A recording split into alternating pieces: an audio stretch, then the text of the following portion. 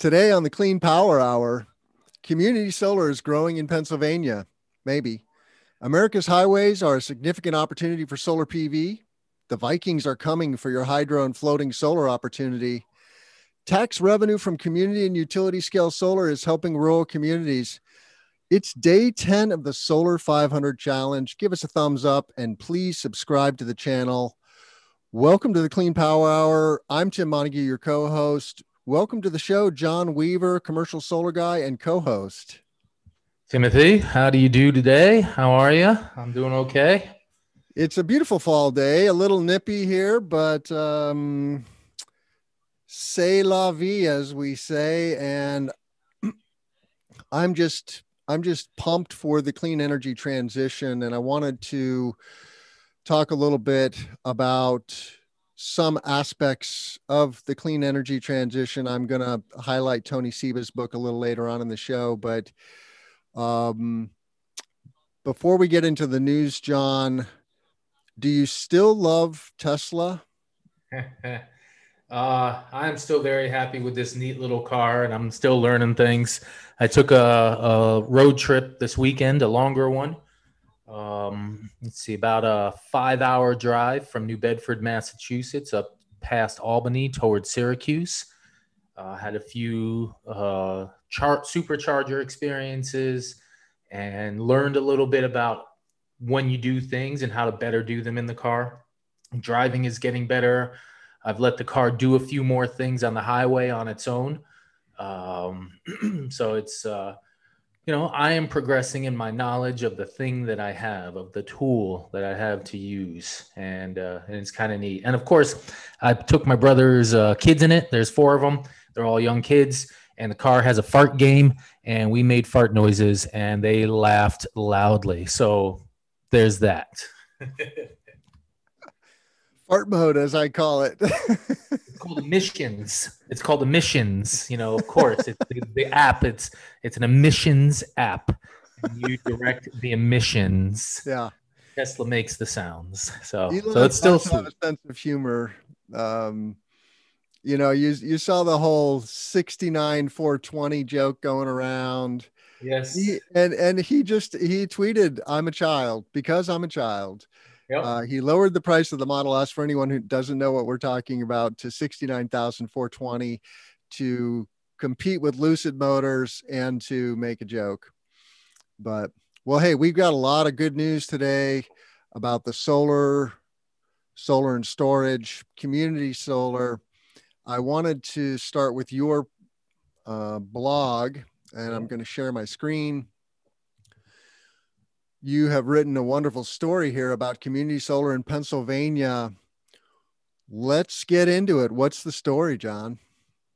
So, first off, that image you see on the screen there, that's a project of ours that we're developing. That's about 6.5 megawatts, about 26 acres, the solar portion.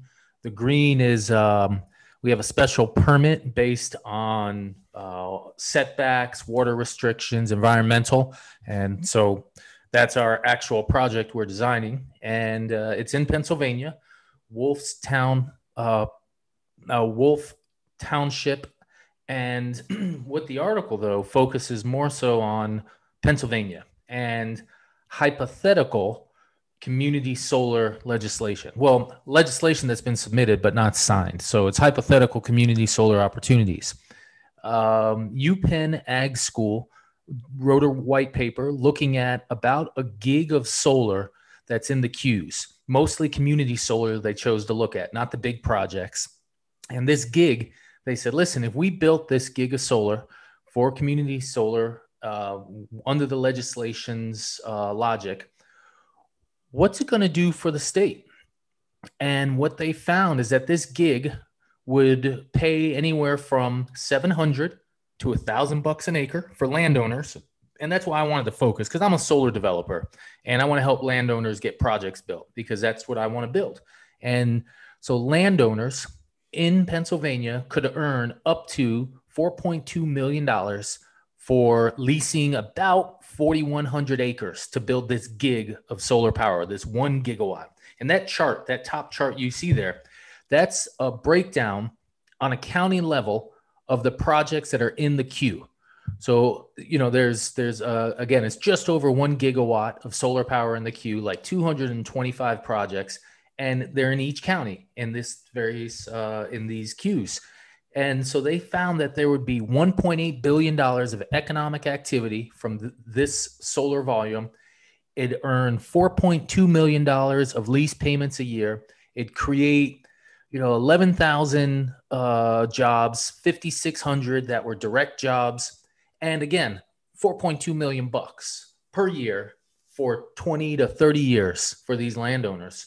And that's sort of kind of passive income coming off their land because they don't have to manage this land. This will be from the landowner's perspective, third party managed. And I thought it was just important to talk about how landowners get into it, the opportunities that are there, because, again, we're working a project right now. Jason Klein, he's our landman located in New York, Pennsylvania, New Jersey. And he's got a project, 25 acres, 6.5 megs that we're moving through the development process. And, that's 25 grand a year of just a payment for his land, and no work necessary, no risk from the farming, nothing. And so it's community solar is coming in many places. The market seems to like it. It satiates a few needs, and it gets the locals into it because you got these small projects dotted everywhere, it seems. And I always like it when some random private person now has a solar power farm, not just a rooftop system, but a farm in their backyard, because that's cool. So Pennsylvania, if this legislation passes, man, there's gonna be a lot of people who are making a decent chunk of change hosting a solar power plant. So it seems like Pennsylvania is perhaps where Illinois was in 2017. I mean, we got our legislation signed in December of 2016. It went into force in June of 2017, and then it was full game on. But the developers had been in the state for a couple of years, the big ones like Cypress Creek, and they were running around looking for land leases. They're called option agreements near substations, because you want your community solar farm to be near infrastructure so you can interconnect to the grid and it not cost an arm and a leg, right? Yep. We ended up with 800 projects that got through initial permitting and interconnection, which is what was necessary in order to apply into the REC program here in Illinois. But there were only RECs for 111. So which is okay. It's an okay start. We now have 222 megawatts AC, say 300 megawatts DC of community solar that's getting built, and we're building 4 of them this fall. And it is such a win-win for the farmers, John, because what we don't realize in America is how the economics of cash cropping work. Cash croppers in central Illinois, it's corn and beans. Okay. We have some of the best prime farm ground in the country and in the world. If you're renting your land to a farmer, you're getting $300 an acre. Okay. For a farmer to grow corn or beans. And then the solar farmers come along and they say, well, Mr. Landowner, I'll give you $900 an acre, right? So they're tripling their income, and it's more guaranteed than the income from farming because of some of the nuances of, well, if you have a bad year, then you have to share that pain with the renter and so forth. So it's a huge win, and it's actually going to help landowners keep their land and keep the next generation interested in owning the land. That's another problem for farming communities, right? Is that the next generation wants to go to the city and become a tech worker, because these rural towns are just really struggling to keep the lifeblood, keep the action, keep the entrepreneurship, and keep a vibrant economy. So the work, so a field laying fallow for 25 years underneath solar panels, with the way you guys drop the piles in, That's got to be a net benefit for the land. Even if we're not going to graze it and start planting strategic pollinators, I'm just talking just straight leaving the land. That land, the nitrogen should get a little stronger. Maybe, not having good cover on it or just normal basic grasses might not make it too much better. But, but after 25 years, is this a net positive for the land? Yeah, in farming, they call this letting the land rest, right? It used to be a big thing before we had industrial pesticides and herbicides and fertilizers. And now, of course, we just keep farming it and we're pushing harder and harder and harder on the soil. And it's actually when you turn your corn and bean field into a solar farm, it's a huge sigh of relief for the land and the microorganisms. And yes, the land is going to get more fertile and much more biodiverse just naturally. You'll be mowing it. You got to mow it to keep the weeds down, because otherwise everybody will freak out and start picketing your solar farm. Farmers are very sensitive to weeds, and we have weeds that are taller than me. Literally, the weeds here get 7 feet tall. But and then I'm certain that if we, for instance, if we do a pollinator friendly that is sheep grazing friendly, we have a great ability to better the land, or at least keep it solidly, getting it. I know you don't want too much sheep fertilizer on that grass, but over 25 years, spreading it out, managing it appropriately, I bet you could really create some value there. And I was reading about Ernst Seeds and their work in the East Coast. They just signed a big 70 megawatt project where they have their fuzz and buzz seed mix. The fuzz is that it's sheep friendly. The buzz is that it's pollinator friendly. And they've been working on this seed mix for a while.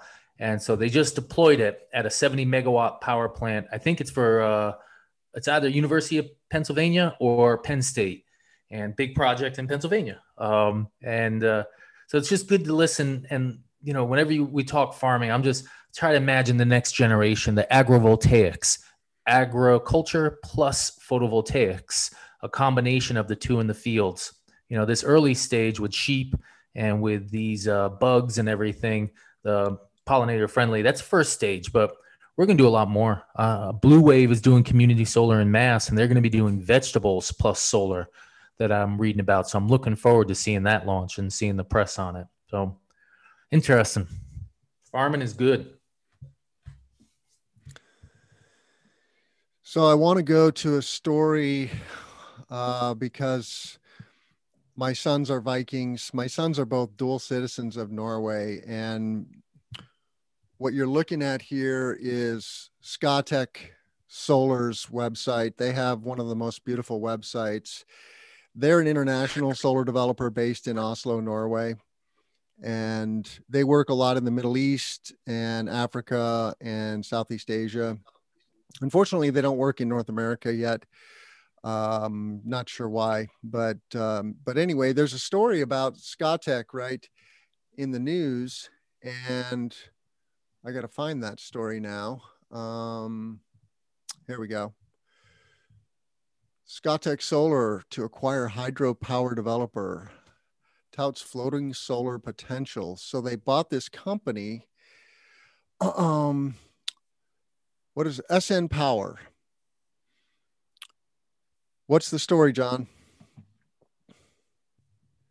Well, it's funny. It's Scatec. I like how you say it. I've always called it Skatic, but they're a big time developer, global developer. And for some reason, I thought they did a project in Washington State, but maybe they didn't.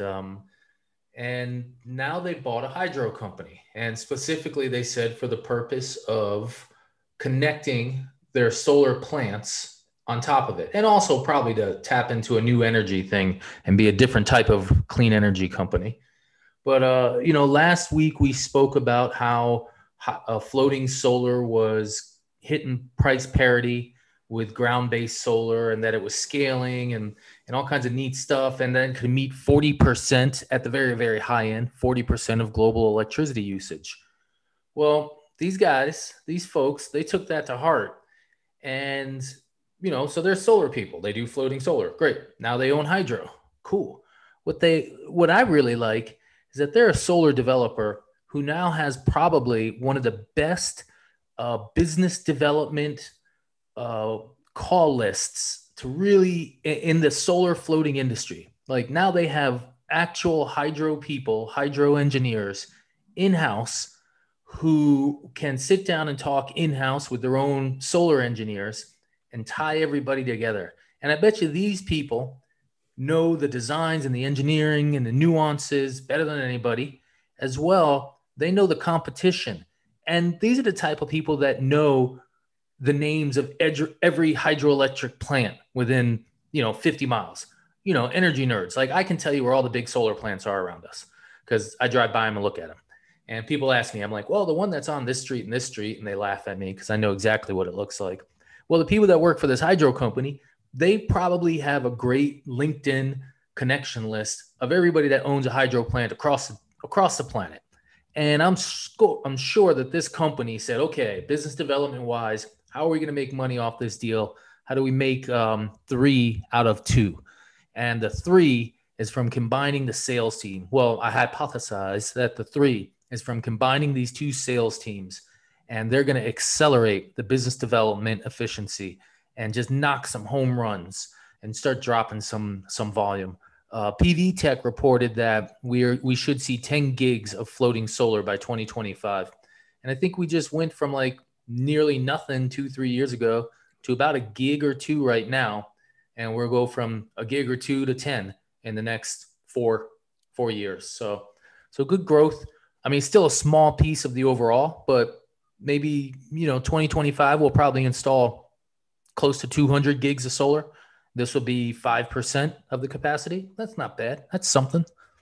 Extra 5% doesn't hurt. 200 gigs by 2025, you think? Global? Yeah. Global. Yeah.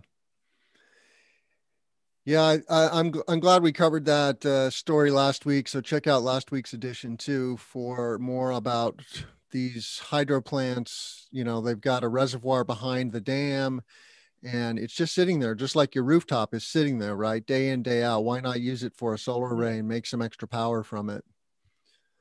So, and I wonder if and how many of these sites could do pumped hydro, because I always hear, if solar is producing excess at high noon and there's an opportunity for pumped hydro, I always hear that the cheapest energy storage is pumped hydro, like tenths of a cent per kilowatt hour, hundredths of a cent, like super, super cheap. And, if 5% of sites have a pumped hydro opportunity, that ain't bad. That's not bad at all. So I wonder how that might work out. Yeah, I don't know. I've done just a little bit of homework on pumped hydro. And I don't know if the average hydro dam is a candidate. That is the challenge with pumped hydro, is you have to have a reservoir. And well, these people know because they just bought a hydro company, and internally they know. I mean, there's probably a dude who has a spreadsheet and said, yes, these 422 plants in Europe all have pumped hydro opportunity from this white paper that I did as a college university specialist, because they just bought smart people. That's the biggest coup that I see going on there. So good job, Skadik. Yeah. Yeah, I say Scotech just because that's how the Norwegians pronounce it, but I don't know how we say it in English. You would think Scandinavia, Skatech or Scotech. I don't know, but I like that one. So if you know the proper pronunciation, that's the one I'm going with. So Scotech. That's it. I'm done. Ja, på norsk sier vi Scotech. And There it is. SN Power, that's the only other language I speak is Norwegian. Which is a fun language to speak, and it was pretty easy to learn, a lot easier than German. SN Power is a Norwegian company too, and Norway gets 80% plus of their power from hydro. They have huge hydro resources. It's a land of mountains and rivers and lakes, like no other. So um, they're very analogous to some of our, what is it, Maine? Maybe Maine gets a lot of hydropower, doesn't it? Maine definitely does. Vermont does. New Yeah. Hampshire does. You know, all those states up there. We get some of it down here. Upstate New York does. That's something I got a firsthand education on my driving trip this weekend. Upstate New York is very clean electricity. A lot of hydro. Yeah, hydro is good, although it has some ecological issues. Of course, it's hard for fish to migrate through those through that built environment. So it does have a double edge. And frankly, what's going on in hydro right now is that a lot of dams are getting decommissioned. But anyway, we digress. Yep. Let's Always. talk about let's talk about the highway opportunity for solar PV.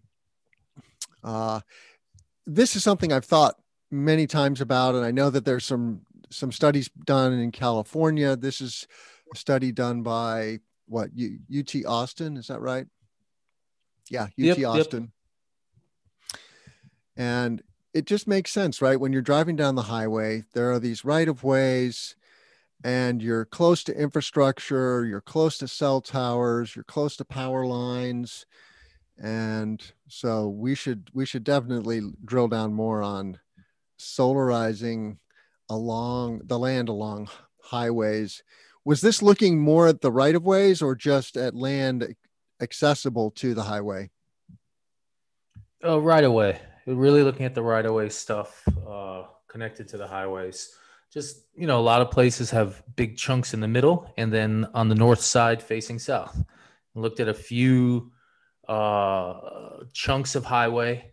I think it looks specifically at one chunk that's in Georgia, another that's in Oregon, and they went through and just kind of analyzed, per distance, how many megawatts they could fit, and they just found massive amounts of underutilized space. Again, just like a rooftop, just like floating on water, we got that space again here. Shout out to Tim Sylvia at PV Magazine for writing this article. And this is a wonderful chart.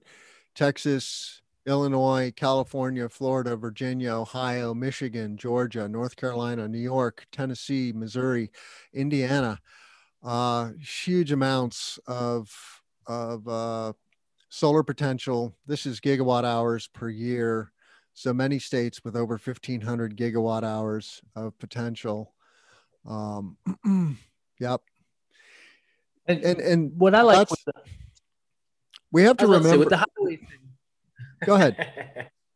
With the highway thing, we have a great opportunity to run power lines, HVDC, along this publicly owned infrastructure. If we take the time to put a whole bunch of solar here, we've already got wires there for the lights, but we really just ought to consider dropping in some HVDC running underneath our highways. 10, 20 feet under, as much as we can, and just boom, big power line. It's public. The highway already connects to the biggest power users across the nation, very logically laid out, and it connects to biggest cities and, where people are.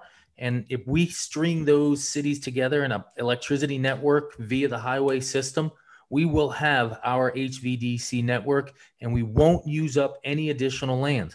We'll just, right at the edge of the highway, we'll have ourselves a new interchange. We'll start building some new infrastructure near the highway so we can get the electricity out, convert it from DC to AC, and pump it into the local grids. And so cool. Solar around the highway, awesome. Another great place to put it. I'm totally going to support it even more so if this gives us a Trojan horse into getting HVDC coincided with the highway network. Yeah, I'm a big fan of HVDC. I think it's curious that the United States is so slow to embrace that technology. It's so much more efficient. I don't know what the delta is off the top of my head, but high voltage DC is clearly something that the Chinese are going hard after, and super high voltage AC as well. It's a both and, I think. And Texas showed us a path. Texas built a high voltage AC network surrounding its, 90% of the electricity in Texas moves through this HVAC network, and that has allowed cheap wind to circle the state. And it's about to allow cheap solar to do the same. So, I mean, we have a path. We have some in-nation experiments with the benefits that a highly interconnected electrical power grid can gain. So I like this idea for the solar. I really like it if we can shoehorn some power lines in there. I want to highlight the Energy Transition Show, John. Their most recent episode. This is a podcast of Chris Nelders at what is the name of the institute? Rocky Mountain Institute, right? And Chris is cranking it out. Here he is with episode 132, dedicated to an overview of what's going on with solar, past, present, future. He interviews, I don't know her name, but she's with Bloomberg New Energy, BNEF. Is it Jenny Chase by any chance? Sorry? Is it Jenny Chase by any chance? I think that's it. I couldn't find it. He didn't put the name in the show notes, which I thought was odd, but maybe it's further down. You have to subscribe to get the full podcast. He does these like 20-minute introductions for free. But anyway, check out the Energy Transition Show. Nelder's cranking it out, and it's great content. I don't want to dwell too much on that, but I do want to go to that story that you brought us, John, about Meyer Burger. Yeah. Who is Meyer Burger, and why should we care? Come on, you should know this. I know you know this. I'm just messing with you. So, I love the concept of not making the machine, but making the machine that makes the machines. Because Meyer Burger is the company that makes the machines that make solar panels. They are a cutting edge inventor of solar manufacturing equipment. They're the ones that moved solar silicon ingots being cut from slurry wires, which is just literally just a straight up wire cutting solar silicon into solar cells. And then they made it a diamond wire. And that took over the whole industry. And they literally made a wire that was thinner, sharper, better to waste less silicon. And they're also the ones that make the machines that make heterojunction solar cells. The REC Alpha, that's a heterojunction solar panel made by REC Group, manufactured in Singapore. It's a heterojunction solar panel. So that means it's two layers, two junctions, grabbing different electricity from different side chunks of the panel, because there's multiple layers producing electricity at different voltages. So you have two junctions that are tuned a little bit differently, that grab electricity from the solar cell from slightly different photons that are have less different energy. And they're making these machines. And Meyer Burger, this year, they said, listen, we're tired of just making the machines and barely getting along while solar panel manufacturers are doing acceptably globally. We now are going to make machines and make our own panels. And this is not trivial. This is part of a European push, an EU-wide, to get 10, 20 gigs of solar panel manufacturing on the continent. And they specifically want to compete with China.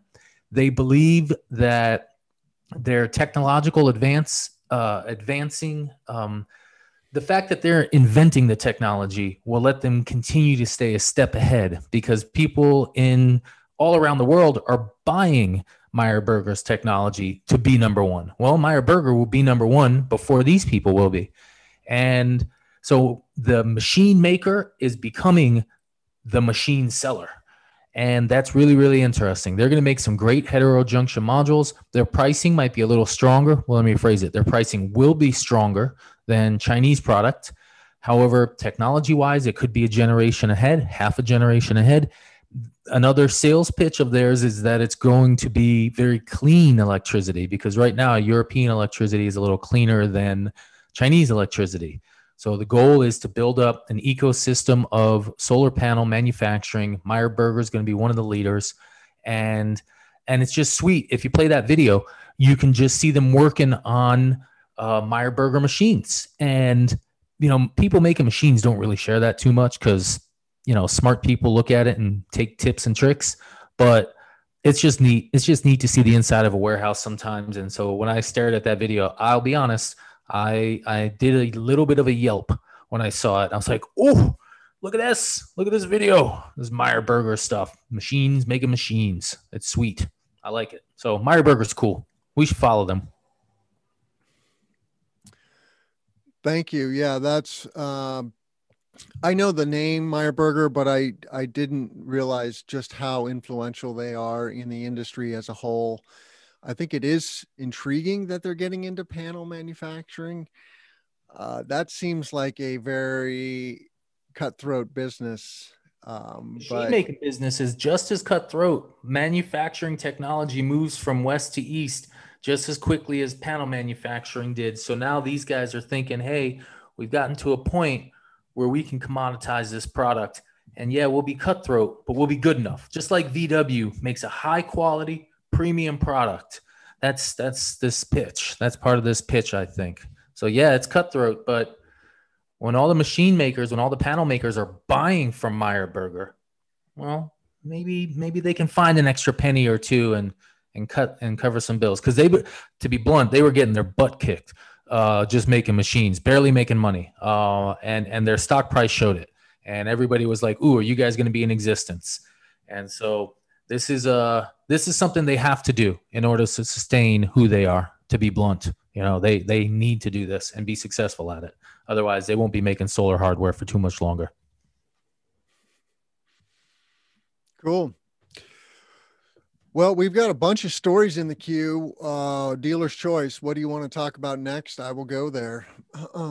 Well, I mean, I guess for me, I wanted to talk about Violet Solar next, who's they're coming out with a new panel. They're a U.S. manufacturer, number 7 on our list.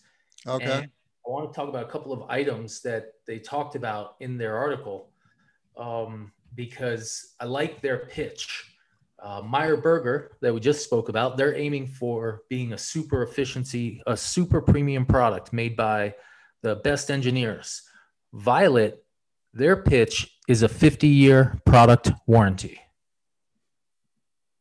Next summer, you're going to be able to buy a 50-year warranty on a solar panel. How's that for you, Tim? I love it. The article talks about the encapsulation of solar panels back in the day being strong enough to have panels running nearly the same output as they were back then, 30, 40 years later, running at 99%. And this fully comes down to the sealing of the environment, how well we sealed that material in the solar panel. Well, this group says, listen, it's not lost science. It's just that everyone else was cutting costs and 50 years wasn't worth it. But nowadays, maybe it is. And so maybe they'll spend a little more money on encapsulant and have a 50-year warranty on their product. And so they're going to be based in Washington State. Charlie Gay is one of the smartest people in the solar industry. He worked, I think, for the Department of Energy. He worked for NREL, and he just knows a lot. Like, he's been in the solar industry, and he's like, they say people have been around the block. Well, Charlie, I think, built the block. He was part of those people. And so now he's going to head a new solar panel manufacturer, and they're going to be making silicon in Washington State from an old silicon factory that shut down. They're building a facility across the street. So some dude, some lady is going to walk across the street to buy some silicon and bring it back on a truck. And I think that's kind of cool just to think about the concept. So it's a full life cycle manufacturing facility. They're going to make the solar cells and the panels. Yes. They'll be buying the silicon ingots from across the street, and then they might even just be buying raw. I'm not sure exactly what REC is going to deliver, whether it'll be ingots or wafers, but what's coming out of the Violet plant will be panels, final panels. So they'll have a full structure in there, wafers, cells, and then module assembly.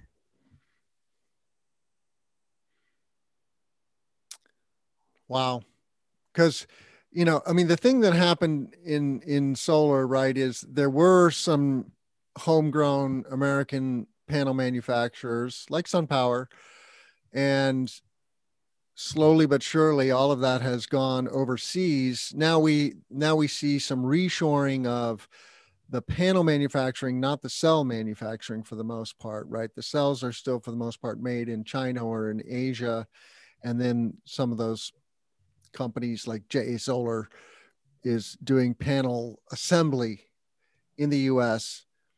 So Violet is going to be making a true blue American product, huh? I'm Yeah, skeptical. that's a good point. That's a good point. Yeah, they are going to be making a 100% made in Washington product. I mean, Washington State. It's not even going to cross the street to finalize the product. I wonder where they'll get their aluminum. We have a lot of cheap aluminum in the US, I think. Um, the plastics that go into the unit, I wonder where that product will come from. That'd be some interesting research. They do very specifically talk about the CO2 content of their product, because if their silicon is made in Washington State's electricity is very hydrocentric, and hydro, of course, very low CO2. So they will have cheap electricity because Washington State electricity is cheap, and they will have clean electricity. And they've already started to talk this up. And the majority of the electricity usage that goes into a solar panel, the manufacturing, is the production of the silicon to move it from raw product to highly refined polysilicon, where you then choose whether it's going to be a multi or a mono product. And this, of course, is going to be a mono product. So there's a high level of more of refinement going from the polysilicon feedstock to turn it into the monosilicon final product. So there's that poly to mono conversion is just expensive from an electricity, a kWh standpoint. And it's one of the bigger chunky costs that go into making these solar cells. And so if they get it cheaper and if they get it cleaner, we have another neat thing to talk about: low CO2 solar panels. And there was a recent organization, and maybe we should talk about it next week, but a recent organization cropped up talking about solar panels that are 50% lower with their CO2 needs during manufacturing than standard. And if that occurs, the emission payback for a solar panel will be under a year almost everywhere on Earth.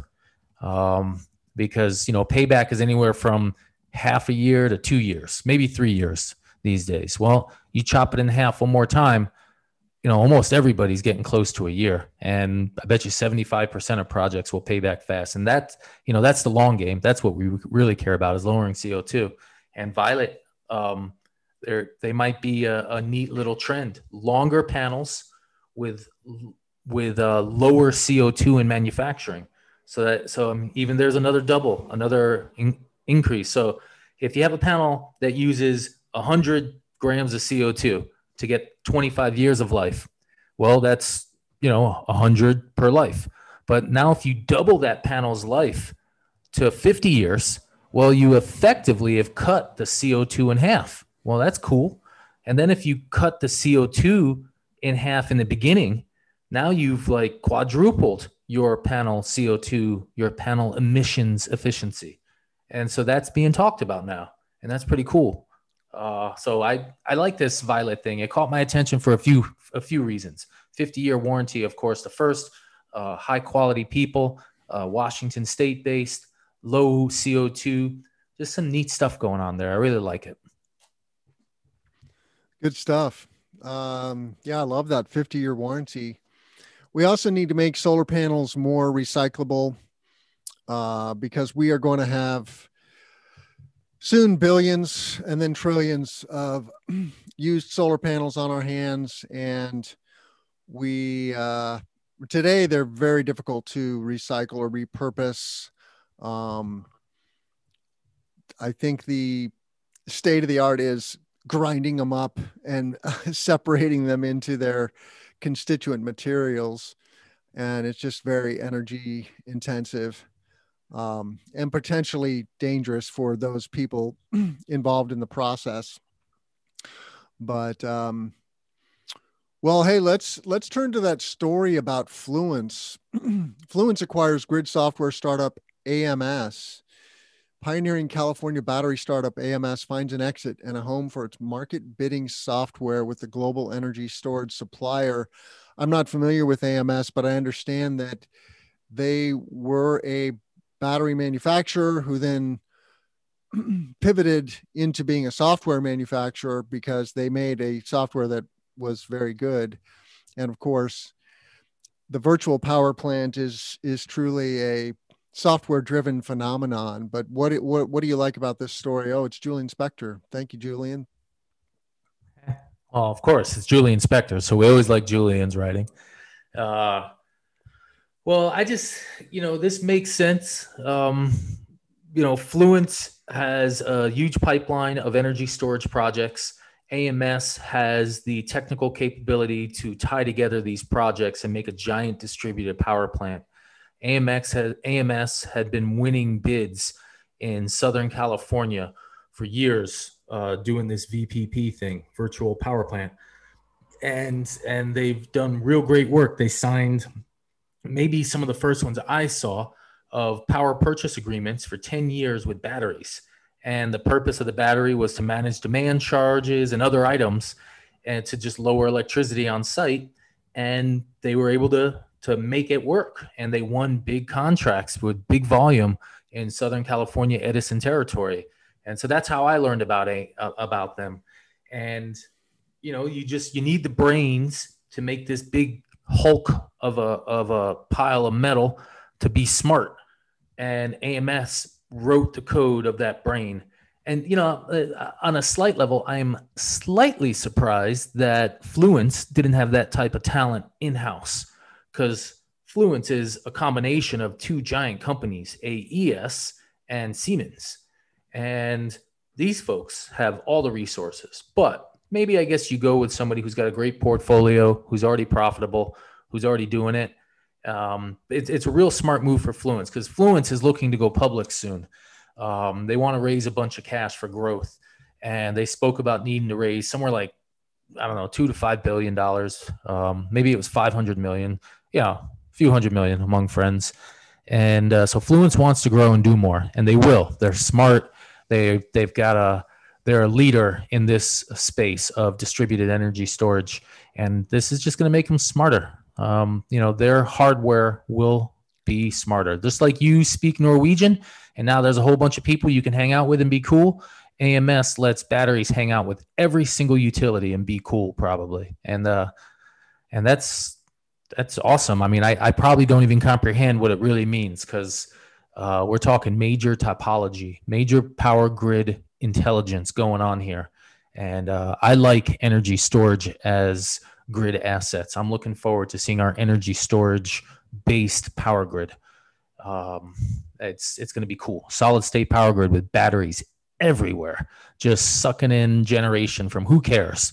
These batteries won't care where the electricity comes from. They just want some juice, and they'll feed it as is fit and in the exact amount that is necessary to give to the power grid. So I think it's cool. Yep. Storage is the future. Storage is the holy grail. Here's a story about tax revenue from solar projects. One of the reasons solar is so popular here, they're highlighting North Carolina. And this is an amazing graph. John, what's the story here? I have some thoughts on this as well, but what's the story? Well, when you build a solar power project, it generates revenue. It's got to have some police protection. It's got to have some fire protection. It's got to have some local infrastructure to manage it. And these locals, they know how much money it's going to make. They know what the labor is going to be. And we come to agreements. We go out to the folks, we present, we ask the town if we can pay a certain amount because it helps our budgets. And they get a check from us, just like the land lease people in Pennsylvania we started off the show talking about. This is another piece of the coin. Solar development, we bring significant financial benefit to all of our customers, whether it's a rooftop customer I build for, or whether you, Tim, building one of your giant, 3 to 5 megawatt power plants, man. Those things are cool. And there's money flowing for the people that build it, for the landowners, for the developer that owns it, for the developer that brings it together, for the asset owner, and for the local town. There's just, everybody gets a little piece of the pie. And, if you're going to give up some land and you're going to pay for the school because of this land, because of this solar, it's got to have a fair trade-off. And this is that trade. This is what we do. We bring different types of revenue to different markets. Just like the wind turbine people have been feeding the Midwest for 15, 20 years in an amazing way, solar people are just feeding these farm areas just as well. Anybody that has land, their local jurisdiction is going to like the solar, because we're not going to add new traffic. There's not going to be any cars to manage. There's going to be one electrician going out once a quarter, twice a quarter, hopefully, if we don't mess things up, and checking out, tightening some screws. You're not going to notice anything. Maybe you have to have the cops drive down that road one extra time a month to keep the kids from messing around in the field. But it's bringing revenue. It's just bringing revenue to places where there wasn't, and it's dispersing that revenue. Distributed energy means distributed financial opportunity, and each farmer has a chance. If you just have, you have one power plant that's 4 gigawatts, well, cool. The people that have that 4 gigawatt plant, they're going to get a lot of money for selling that land, but nobody else will. The city will. The city will get some tax money. So that's true. But with a solar plant, we're going to put it among many cities, and we're going to put it among many landowners, and we're going to spread that cash, because that's the nature of the way these programs work.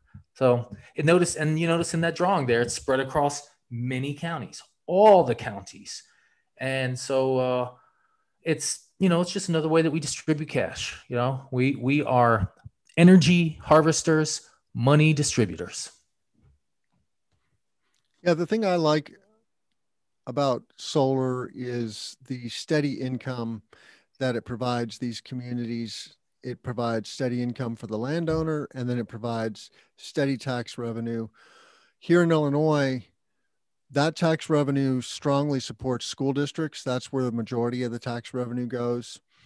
And as all Americans know, our schools are ailing.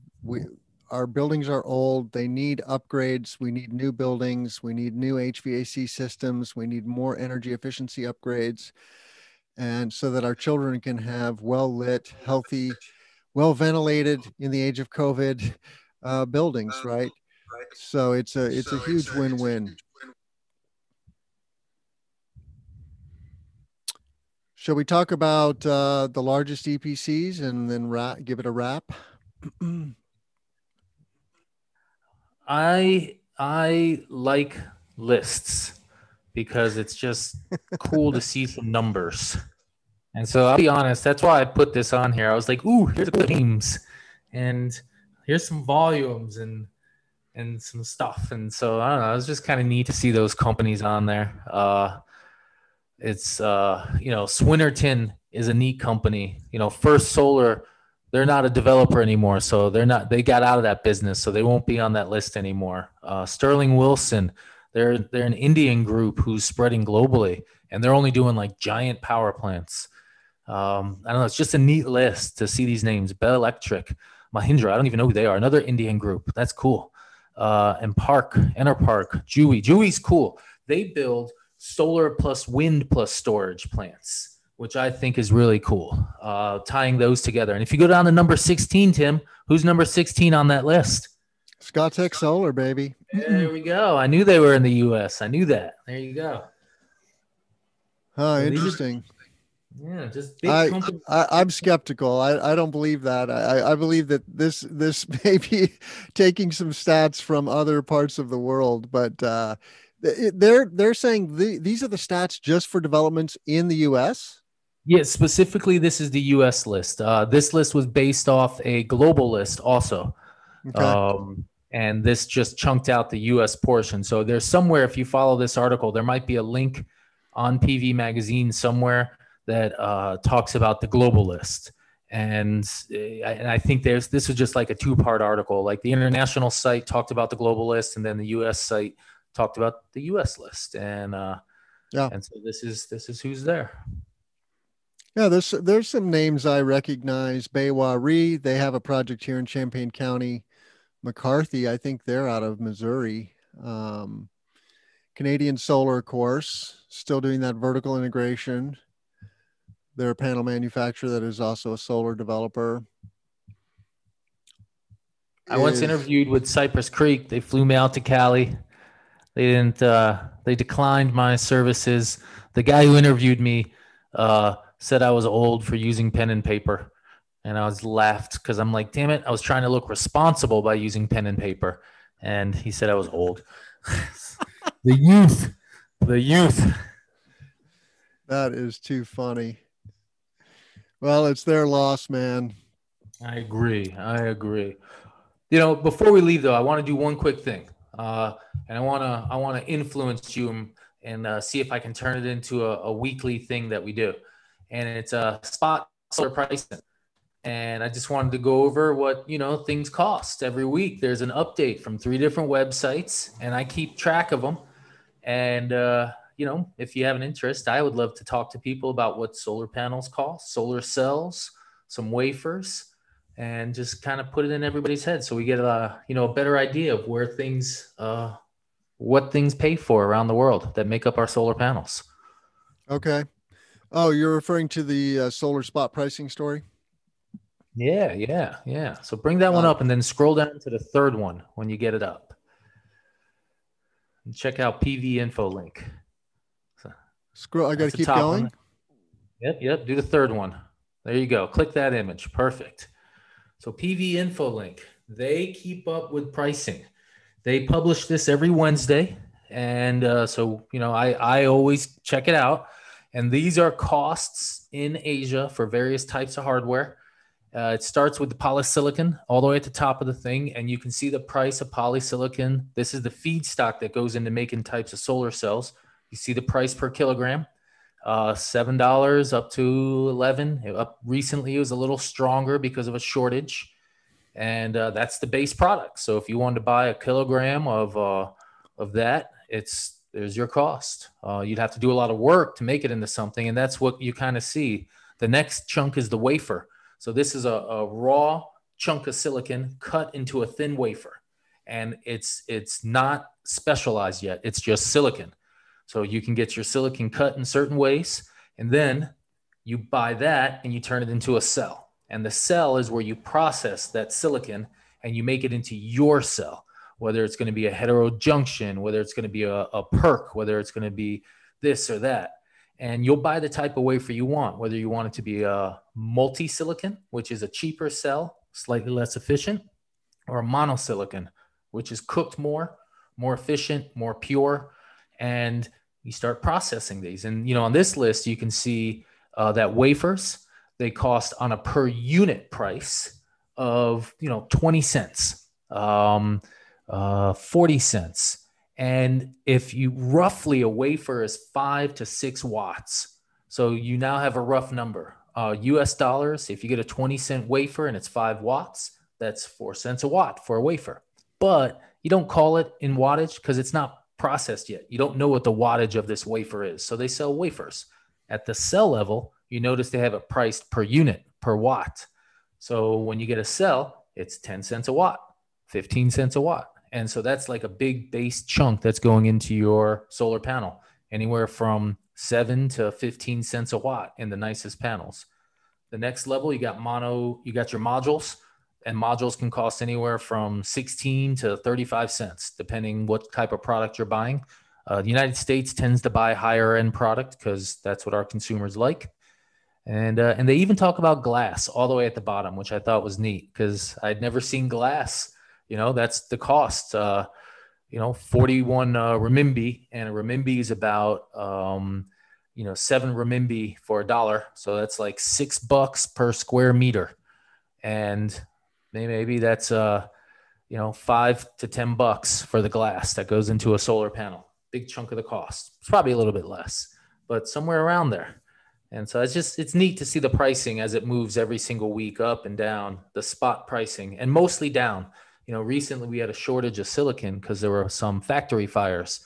And so pricing moved up through the whole chain, but now it's settling back down again. And I just like checking it out every week. So I'll nudge you. I might be pushing it on you to check it out every week, Tim. You might have to And approve it. I mean, most installers and developers are going to be interested in the module price, which is 27 to 35. So it's been pretty steady there, I think, hasn't it, in the last Yeah. year?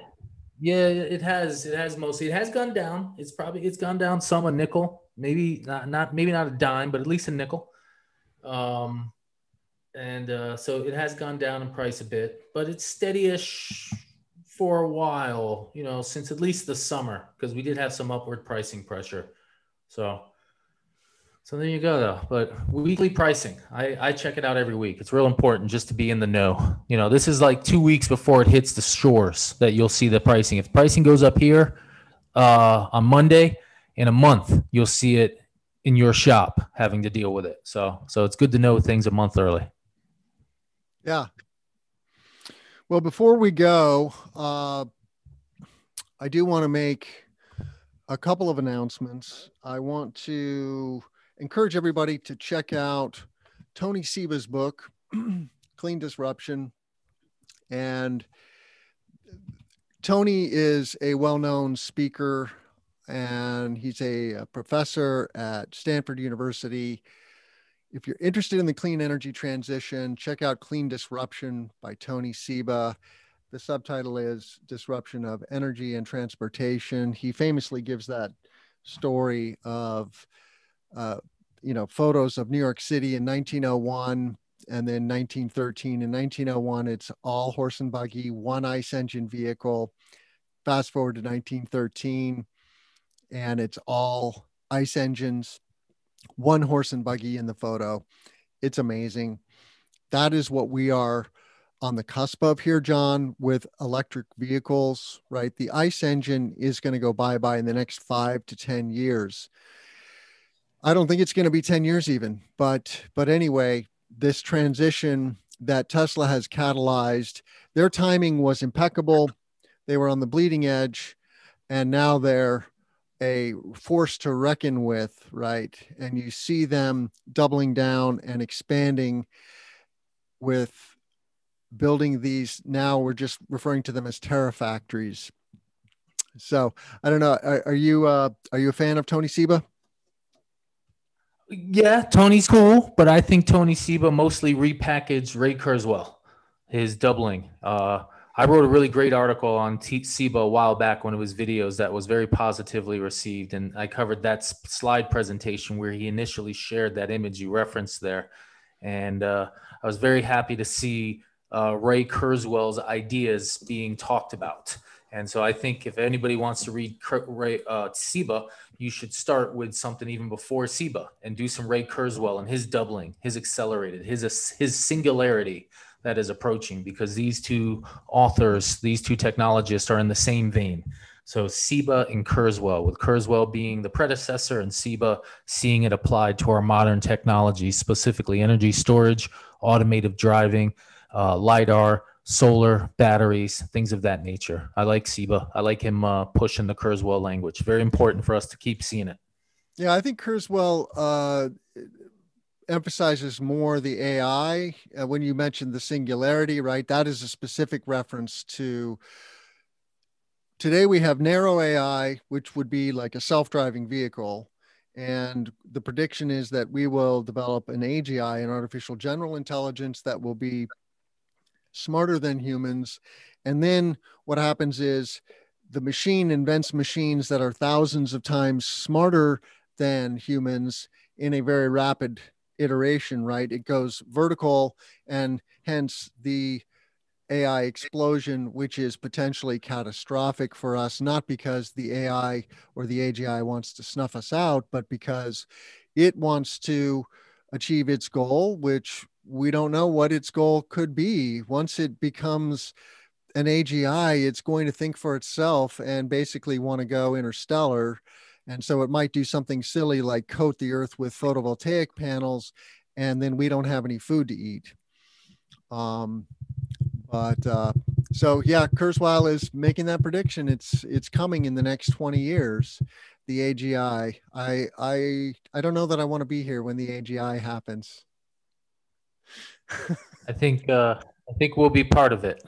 I think, or maybe I don't know. Who knows? Who the heck knows? Maybe the AGI will need us, but there's gonna be plenty of people that fight to be the AGI. I think the AGI might start with some Wall Street or military people who just install some gear inside of themselves to compete better in our global market, and those people will be the smartest machine creatures on the planet, and it'll keep going from there. Yep. I think the blend of us is going to be more powerful than just the thing we make. But who knows? I mean, that's kind of arrogant to think that this flesh of ours could hypothetically be the end all be all. Uh, it's probably that we end up in the dustbin of history along with dinosaurs. Highly probable. But who knows? We stick a chip inside of us. Maybe that gives us another few million years of existence, and we can break free of our chains. Yeah, Musk is definitely beating that drum. If you can't beat him, join him. And so his path to joining is Neuralink. We'll see if that works. Well, I want to make a few announcements. We've been going here for a little over an hour. Please, if you appreciate the content that John and I are bringing you here on the Clean Power Hour, please give us a thumbs up. Please subscribe to the channel. Go to cesnrg.com/videos. That's where you can find all of this content. Here it's mostly on the upper part of the page, you have the solar podcast where I interview thought leaders like Dan Leary of Dino Watts Solar out of Boston. They're disrupting the weather station for solar PV. We have an interview here with Chris Connell at Fronius talking about rapid shutdown and solar safety. Austin Williams, thank you, John, for the intro to Austin Williams. I love the PV booster, and I love how it pencils for rooftop with solar single axis trackers for rooftop. Shout out to our buddy Eric Posse in Minnesota. His book is now available, The Clean Wave, A Guide to Success in the Green Economy. Just go to Amazon and search on Clean Wave book, Posse, Pasi. He gave me an advanced copy. It's a wonderful tour of energy efficiency and green technologies. So many ways for people to get involved in the industry. And no matter your interest, literally, no matter your interest, you could be a bean counter and get into the clean energy industry, right? Jigar Shah, he falls in the category of what I call thought leaders, together with Jan Brandt there. So please give us a thumbs up, check us out, and share and comment. We want to hear from you.